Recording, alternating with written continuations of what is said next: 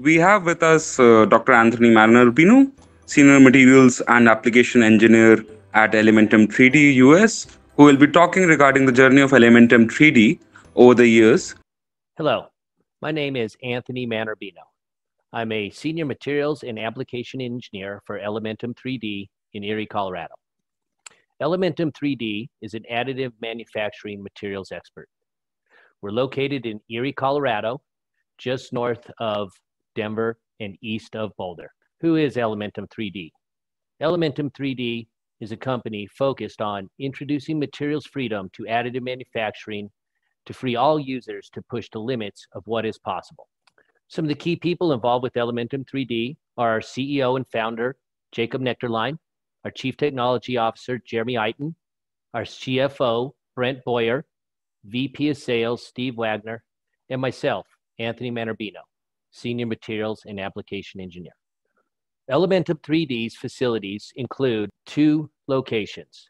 First location, our headquarters, houses 2 EOS M290s, an EOS M400-1, and an SLM 280 printer. We have industrial size blenders for doing hundreds of tons of material per week, as well as a second facility that includes 3 EOS M400-1 printers. Today, I would like to speak about materials development in AM and the effect of reactive additive manufacturing, RAM, technologies in materials development. Elementum 3D has a patented technology termed reactive additive manufacturing. What is reactive additive manufacturing? Well, this is a process that utilizes exothermic chemical reactions to form product phases in situ during our additive manufacturing process. So RAM technology synthesizes target phases for nucleation and dispersion strengthening. Elementum 3D's materials overcomes previously unsolved issues of hot tearing, solidification, cracking for high demand alloys.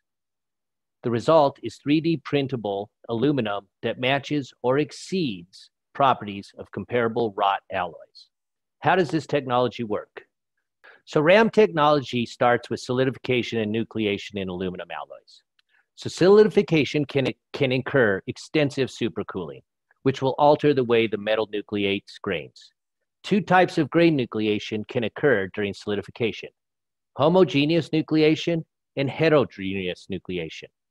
Both types of nucleation are governed by the thermodynamic quantity of Gibbs free energy, which defines the nuclei's favorability to grow and form the crystalline lattice grains that make up the metal's microstructure. Gibbs free energy takes into account the enthalpy of heat change in the system, as well as the entropy disorder of the atoms or the molecules in the system. The general equation for Gibbs free energy, seen in the slide here, is the temperature in Kelvin is the entropy change or disorder in the system. Homogeneous nucleation can be described as formation of a lattice structure within the confines of a liquid. When the above equation is portrayed graphically, as in the spherical sphere on the left, the activation free energy is observed to be associated with a critical radius, where the stability and continued growth of the nuclei becomes favorable.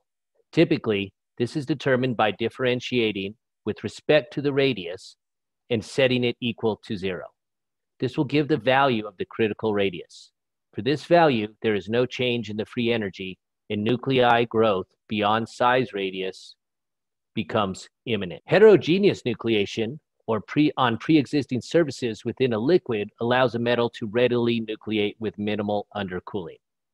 This type of nucleation occurs on pre-existing surfaces. For instance, mold walls, impurities, inoculants. The figure on the left expresses a conceptual model of heterogeneous nucleation on a flat surface. In heterogeneous nucleation, the surface energy component is a relationship between 3 different surface interfaces, interface energies, and the wetting angle. The energies are still related to the above equation and can therefore be compared directly to homogeneous nucleation. The figure on the right shows a quantitative comparison of the activation free energy and the critical radius of the 2 types of nucleation, where you see heterogeneous nucleation for the same radii occurs at a much lower energy. So many aluminum alloys are found to solidify in dendritic structures. These structures are oftentimes the result of large solidification temperature ranges, where primary phases are solidified first, in a dendritic or tree-like structure, while the remaining liquid in the material backfills the space between the dendrites.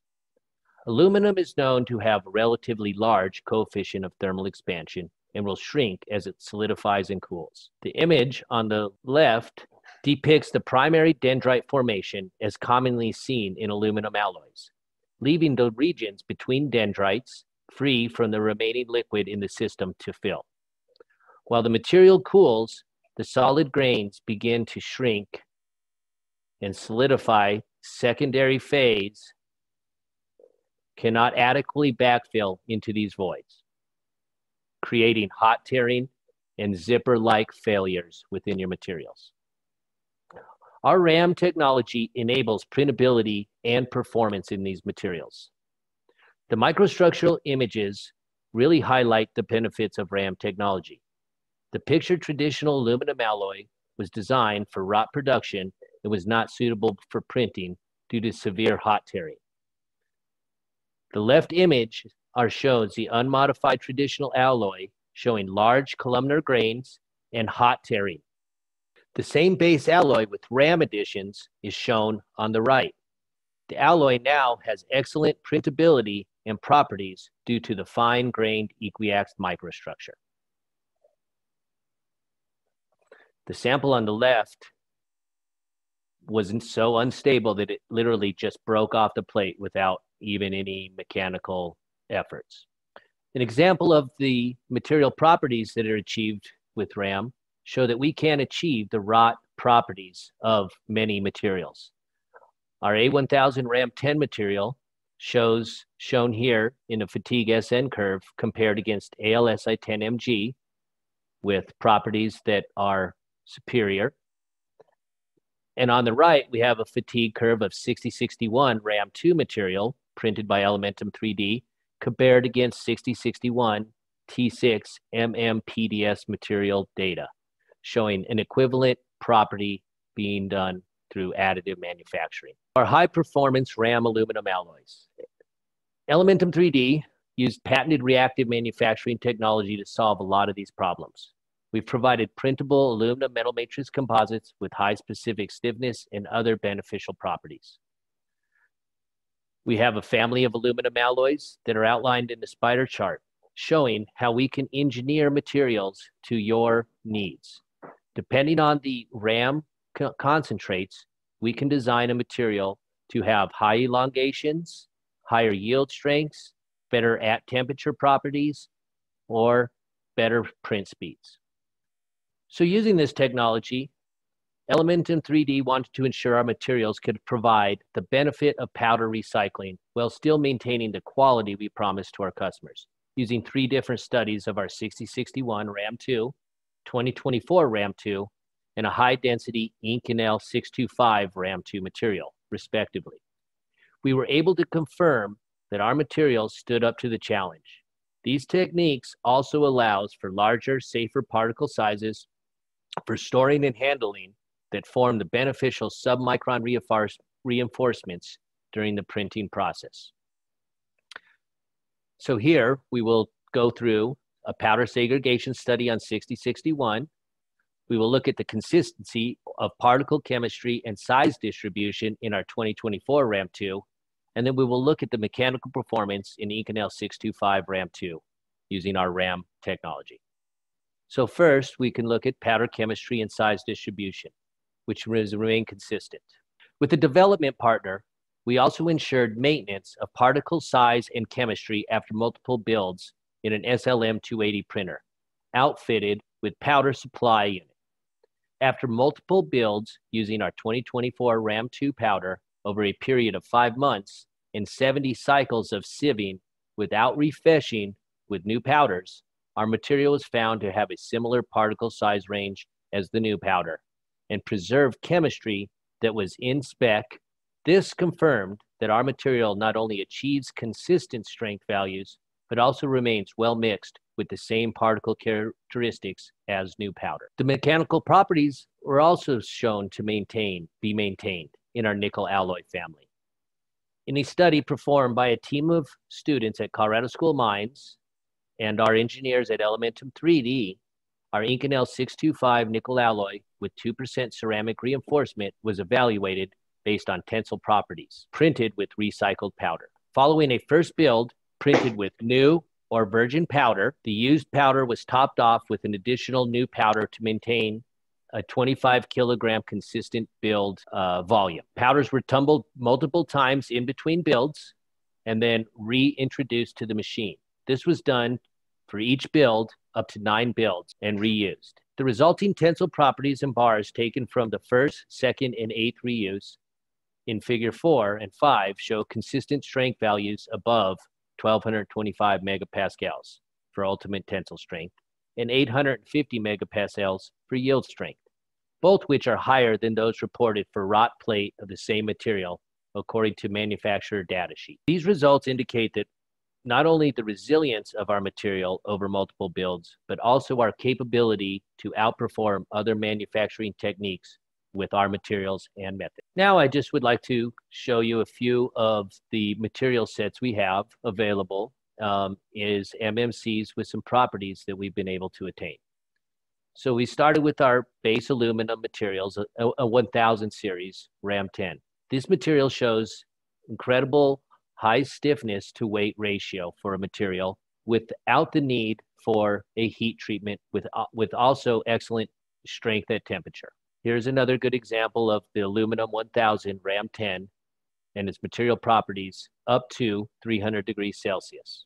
Other aluminum alloys that we work with, A2024 Ram 2 with superior properties that beat or meet existing wrought materials in our Ram 2 concentrations. As we increase our RAM, we can also increase the stiffness of the material and engineer parts for different applications.